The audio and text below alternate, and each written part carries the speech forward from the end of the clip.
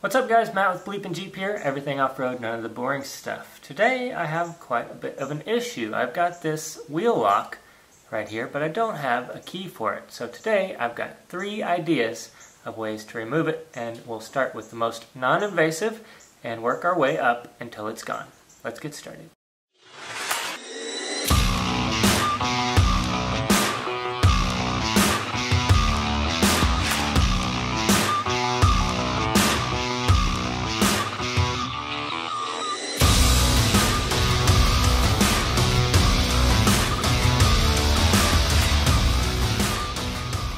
So long story short, I bought this Jeep brand new last year when they first came out. I didn't have any reason to take the spare tire off until the other day when I went to upgrade the wheels and tires. And underneath here, this was kind of covered by this backup camera. And lo and behold, there's some sort of key lock on here. I take it to the Jeep dealership, and the first question they asked me was, "Who installed your lift?" as they roll their eyes. Why that pertains to this, I have no idea. That's another story in itself. But anyway, they basically told me, F you, we're not going to help you, go deal with it yourself. So that's where we are today. So let me show you my first idea. So this is my first idea.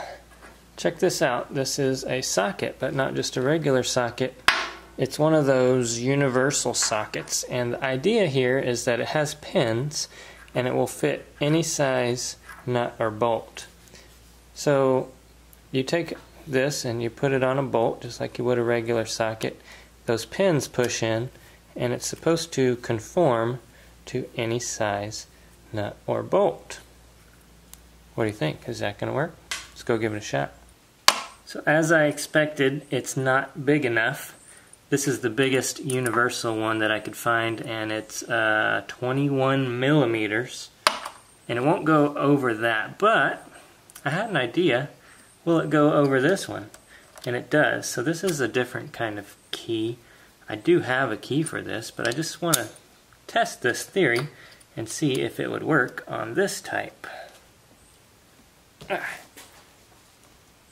Oh, that's on there. Good.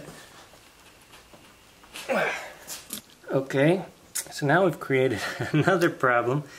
This is either going to break or it's going to come loose. Hey, we got it. I just needed more leverage. Alright, not ideal as it kind of screwed everything up, but it did work if you have one of these smaller key locks.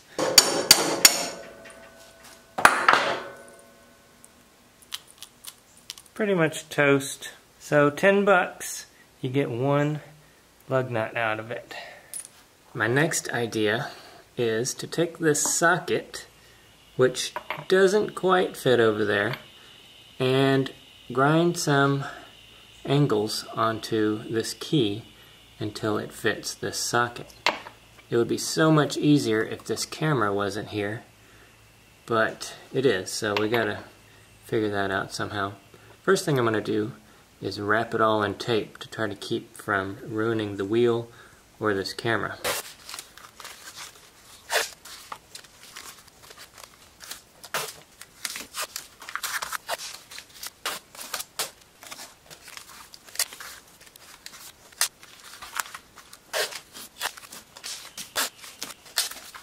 Okay, so the tool I've chosen to use is an air die grinder with a cutoff wheel on it. It's pretty much the only way I can get to the top of that thing. And I'm just going to take my time and try to cut 6 sides. Socket has 6 sides. And I don't need to take off much because it almost fits on there. So I just need to take a little bit off on all 6 sides. Let's give it a shot.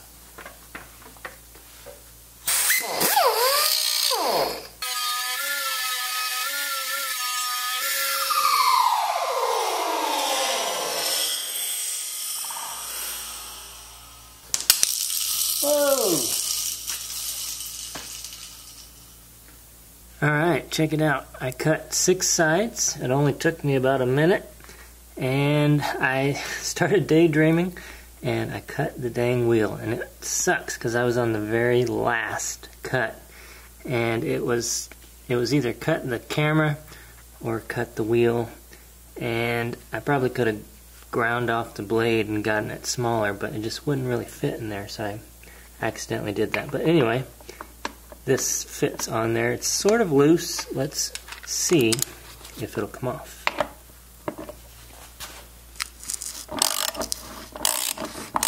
Oh yeah. Haha! I got it! Woo! That's totally awesome, and totally sucks at the same time that I cut the wheel. And it also sucks that the dealership wouldn't help me out, even though they sold me a new Jeep without the key. And it wasn't on all the other tires, it was only on this one, on the spare tire on the back. So you may be wondering what my third option was going to be. Well, you're in luck, because I put it back, and I'm going to show you what I would have done if that didn't work. First thing you need to do is make sure that it's metal or steel, and then what I'm going to do is take a smaller socket and we're going to weld it to that. Yes, you're going to need to have a welder. That's why I saved it for last, because some of you may not have one, but if you did, you'd find a friend who had a welder or whatever, and we're going to weld that to it, and then we'll have a place right here to put a wrench and spin it off. Whoa!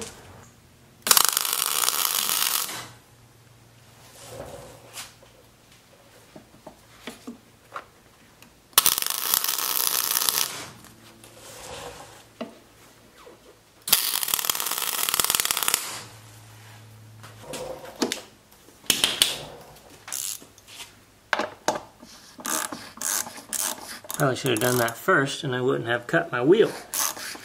Oh well, live and learn. And it's tempting to grab that, but I'm not going to do it.